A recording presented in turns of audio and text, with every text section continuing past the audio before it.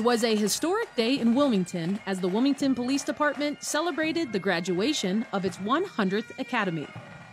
I mean, I believe it started in the early 1700s, this police department, and we would come to today, in 2021, to have 100 police academies, still getting officers down the street, making sure we're training them in the proper type of policing, community policing, community engagement. It's such a tough time, but you know what?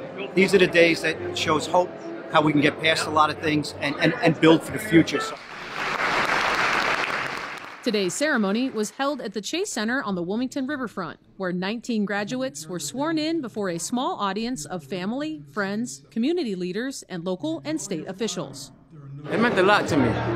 First time being at a police graduation, and it really helped me to appreciate the academy more. So. Wilmington City Council President Trippi Congo says he is very encouraged by the diversity of this year's centennial class, which features 5 black males and 5 females of varying races.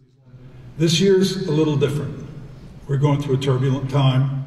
Hats off to the mayor and to Chief Tracy for listening to council, listening to the community, and making this 100 class a diverse academy. To be representative of the community that we're a part of, and I think it'll go a long way in those relationships too. Solemnly swear that I will support.